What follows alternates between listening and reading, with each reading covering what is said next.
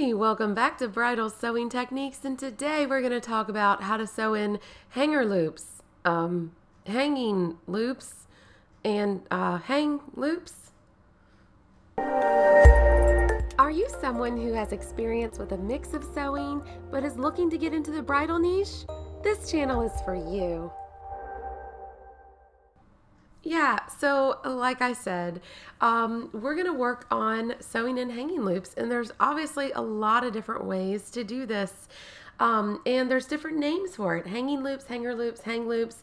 I just happen to call them hang loops around the shop a lot, so that's probably what I'm going to use in this video, but you can call it anything you want among those three, and it's going to be just fine. So first thing I want to talk about is something that we will see commonly on gowns. We will see hang loops that have been sewn incorrectly, and they're sewn through only to the boning, and the boning has actually been broken by the weight of the dress, and it can actually cause this curved out distortion under the arms of the bride. Now here's a very elaborate way of sewing some hang loops. This has 6 hang loops. It's very thorough. The weight of the gown is evenly dispersed. This is going to be long lasting with very little damage to the gown. So as you can see, there's quite a spectrum of the way that you can sew these in. So let's start with the first way. This is going to be for a very light gown, very sheer, can't handle a lot of weight, and it has straps. So that's going to make it different, the way that you're going to sew in these hang loops. I'm measuring out right now a 1/4 of an inch wide ribbon, and I'm taking it from the waist up to the underarm and then above the strap. So we need the ribbon to actually extend higher than the strap. It needs to be longer than where the strap goes. That way, when the dress is hanging, there is no weight of the gown on the straps that could stretch the straps out. We want all the weight to be on this hang loop, on this ribbon. So here I am measuring it just to make sure that that's the right length. Now you can sew this in either by tacking through, or you can actually open the seam where the bodice meets the skirt, feed it through there, and sew it that way. It's actually safer for the dress long term. Oh, here I'm heat sealing the end of the ribbon. It's actually safer for the dress long term if you just tack it through rather than opening the seam where the bodice and the skirt meet. That's just going to put undue pressure on that seam and possibly cause it to come loose. So that would be terrible. So I'm just going to hand tack this good and strong. Now at the underarm part, I'm going to do, oh dear, we did a video about this too. It's a tailor's tack. It's a crochet loop.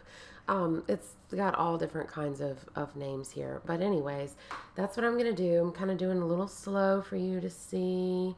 I probably did that. This also called a chain tack. I probably did that like 10 chains long. And then I'm going to knot it off 3 times. Hide the tail. Of course, all these, as you know, I use the hypo cement to cement the knots so they don't come unknotted. But what we've done is we've created a little loop to run that ribbon through so that the weight of the dress is actually being pulled on at the waist of the dress, where the dress is strongest. It's fed up through this loop, and that's going to hold up the top of the bodice. And then the loop of ribbon is going to hook to the hanger so that there's no stress at all on the straps.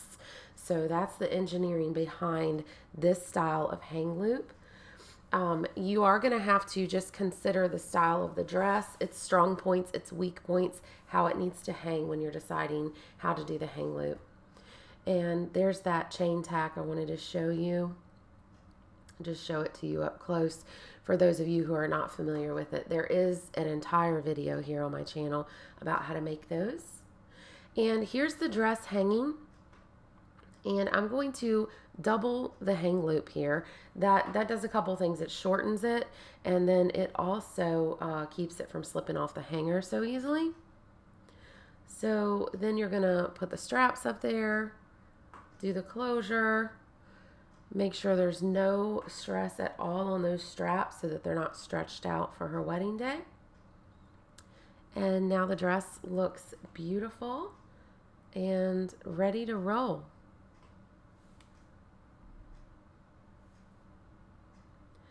All right, hang loop style number 2. So this one we are dealing with, again, a dress that was not sewn correctly to begin with. And what it was doing, it was stretching the dress and causing the dress to be misshapen. So we're going to replace this, and I'm going to first show you just a simple, cheap, low quality way to do it. It's not going to cause any damage to the dress. It's still going to look just fine, but it's not very elaborate. So it's going to be stitching in the ditch for a new hang loop. This is going to be something that would be no charge, you know, low budget bride, somebody who doesn't want to invest a lot of time in things that are unseen. Okay, so I know we talk about a lot of times here, the spectrum of quality for sewing is immense. You can do the same project several different ways, and it can take 10 minutes or it could take 3 hours. So this is your quick little 30-second deal. It's called stitching in the ditch. The name of that comes from a quilting technique, but basically you're going to do a top stitch down the side seam of that bodice. Some of these dresses, it would only be appropriate to do this if the dress had an overlay, which this dress does have. The overlay is going to cover that seam that's under the arm. But then other dresses, it's perfectly appropriate even if that stitch is on the outermost layer, just because it's completely unseen. So here it is in detail what that looks like. And I always do my loops where they loop toward the bust. That way it's easier to hide and less likely to come out and put on a show in a low back gown. All right, so number 3, this is going to be a lot higher quality for the same style dress. This dress has a sweetheart bust line that's almost like shells that extend up the top of the front of the bodice, and it has an extremely low back. So let's open up this side seam here, and we're going to feed the ribbon through. And I'm going to show you, just like I said, a higher quality, more elaborate way of sewing this hang loop in. We're going to feed it through. You can also pull it through from the right side of the garment. You can tunnel up through the skirt and pull it through if you have trouble. And so what you're going to do is you're going to re-sew that seam. That's the side seam of the lining. And then you're going to do a tack on the inside that goes all the way to the seam allowance of your shell layer, your outer layer of the bodice. So that way everything isn't just pulling on the lining and kind of pulling the dress wrong side out, like in that picture that I started with. So here I am, I'm going to start over, and this time it's not just going to be me demonstrating with gestures. I'm actually going to do this for you to see. Some of these parts are going to be sped up just because it's kind of obvious what I'm doing, or it's something I've covered in other videos, and I treasure your time. So here we go. I've got the loops in there, and we're going to sew that seam back together. I don't ever recommend this being the only step because, like I was saying earlier, the weight of the dress could actually rip that seam open, and your lining layer is very important with boning and whatnot, all the pressure that it's under. So you're definitely going to want some secondary force holding this together. So in this case, that's why I am going to tack the seam allowance of the lining to the seam allowance of the shell or the outer layer. While I'm sewing this, don't forget to hit subscribe. If you've already subscribed and you want to be notified when I upload a video, just hit the bell beside the button that says subscribed. Somebody was asking about that the other day. You may not see it on mobile. You might only see it on desktop. Also, something interesting I learned this week about YouTube is that they watch your interaction with the different channels, and a channel that you interact more with, that is, you watch the videos, you watch the full length of the videos, you hit like, you comment. If you interact actively with that video, you're much more likely to be notified when that channel uploads. So that's kind of interesting. So if you've just not been on the radar with a channel, they don't want to bother you. So when we say like, share, and subscribe, it does a lot for you. The algorithm is watching and they know what you like, and so it's going to cater the experience to you. All right, so what I'm doing now, I'm going to show you with a little sketch here. I'm putting in this top stitch that runs along the inside of the bodice. So I just wanted this sketch to orient you to where I'm sewing on the machine, because as you can see, this kind of looks like a pile of laundry right now. And you're not always going to be able to get at this with a machine. A lot of times you're going to have to hand stitch this.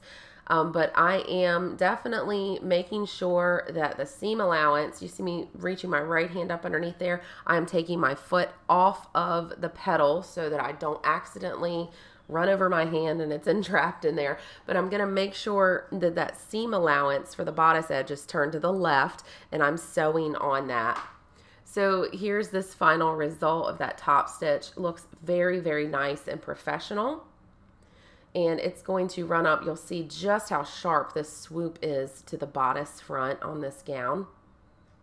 Whoa, that's what you call a low back gown.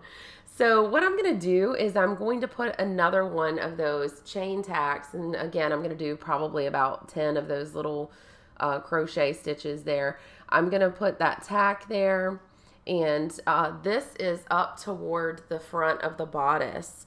That way we're supporting this bodice and being vertical and supporting the boning so that it's not going to flop forward, and train the boning to lay in an unflattering way.